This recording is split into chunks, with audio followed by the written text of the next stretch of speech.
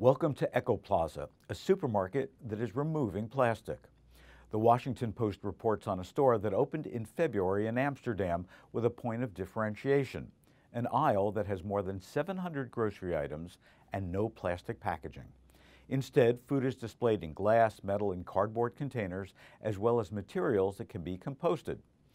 The Post says that while some of the packaging may look plastic, it's actually a biofilm made of trees and plants that will break down within 12 weeks. The products in the plastic-free section include meat, rice, sauces, milk, chocolate, yogurt, fresh fruit, and vegetables. Ekoplaza said that by the end of the year, all 74 of its stores across the Netherlands will have this plastic-free aisle. The aisles will be a test bed for packaging materials that are able to be composted according to the chain's news release. Plastic-free aisles are an important stepping stone to a bright future for food and drink.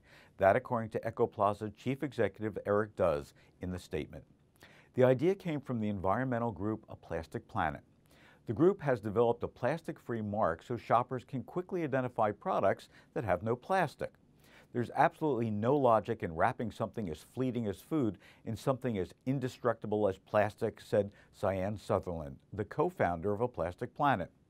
Plastic food and drink packaging remains useful for a matter of days, yet remains destructive presence on the earth for centuries afterwards.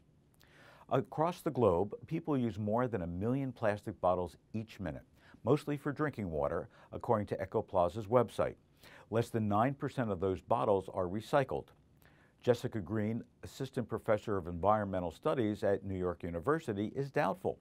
Sure, it's great to consume less plastic when you make decisions about what to consume at the supermarket, she told the Washington Post, but that's not going to fix the problem. But it is certainly a start for the awareness of what changes can easily be made.